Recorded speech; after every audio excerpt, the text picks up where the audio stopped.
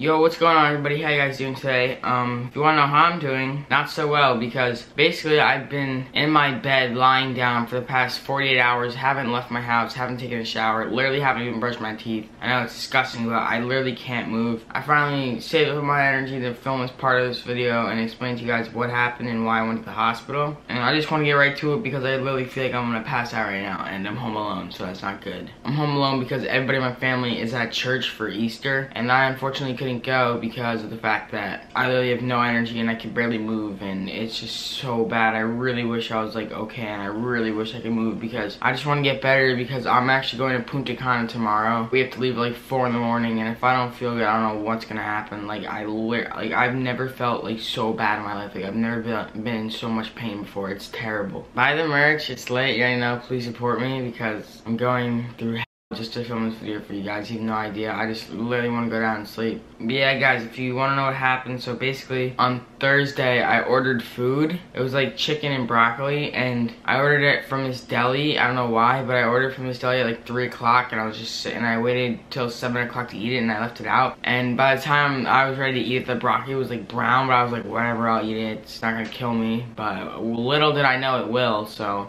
yeah, I ate it, and then I was fine. But then when I went to sleep, I went to bed early that night. My friends invited me over, but I was just like, you know, I'm not in the mood really. I don't know why, but yeah. So then I went to bed at like 10 o'clock. I woke up at 1, and I was so nauseous, and then I just tried to sleep it off. And like 15 minutes later, I get up, I go to the toilet, and I just vomited everything out, like literally everything. And I yelled for my mom, and my mom was like, okay, don't worry, it's fine. And I was just like in so much pain, like it was so bad. And then a couple hours later, I woke up and I threw up again, but like this time it wasn't food, it was just like acid and just like mucus and water. And then like an hour later, I woke up again, and then an hour later, I woke up again, and every time I just kept on vomiting. I must have vomited maybe like 14 times that day. And by the time I hit 14, my mom called the hospital, and they said she wanted to ask what we should do, and they said to come in, and we came in, and they were basically talking to me, and I was just like, just give me an IV or whatever you have to do. Just give me, like, I don't want to answer these stupid questions now. Like, I just want to get better, because I literally felt so bad. You have no idea. Like, I was in so much pain. But finally, like, it took my blood, which was, I hate when people take my blood. I hate getting my blood taken. It always makes me faint. But literally, I just, like, I toughed it out, and I didn't faint just because I wanted to get better so badly, which it shows a lot, because I'm always a baby when it comes to getting my blood taken out. But yeah, I made it, and then they put the IV, which took like an hour of, like, they put like a liter of fluid into me, and I fell asleep, and they were like doing a bunch of tests and stuff on me, and they were waiting for the results to get back from the blood. And yeah, I finally got I'll put the clips for you guys now when I was in the hospital. So yeah.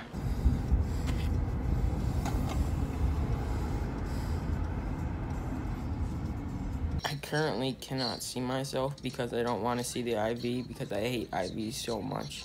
I've had a bad experience where a lady missed my vein with the IV and it blew up my arm, but I have one in right now. And they took blood from me, and now they're putting in fluid to make the food poisoning go away. Or I don't even know. I hate this. All done. 2 hours later. Say hi, Dad. I'm glad to see you feeling better.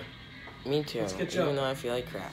Yeah, guys, that's basically everything that happened in the hospital. But they said I had severe food poisoning because I threw up like 14 times, and I threw up everything I drank that day. Like, every time I drank something, I would throw it up 30 minutes later. Like, it was that bad. So I was very dehydrated. That's why they had to put the IV in me, because I was super dehydrated, they said. And I literally lost so much weight because I had no water in me, I had no food in me, I had nothing, and I didn't eat for 24 hours because of that. It was so bad. And yeah, then I came home and I rested. I didn't throw up since the hospital, which is good. And I just feel like so tired, and I have no energy. Like, I'm in so much pain. My bones hurt. I'm so weak because I didn't move for like 2 days, and I don't know, guys, I really feel just so bad. And I'm just gonna wrap up this video now because I literally feel like I'm gonna pass out because I've been talking for so long. But yeah, that's basically what happened to me, guys. I got very bad food poisoning. I'm sorry if I missed out on anything. I just really can't think right now. I'm just in so much pain. But yeah, thanks guys so much for watching. I'll see you in the next one. Peace out.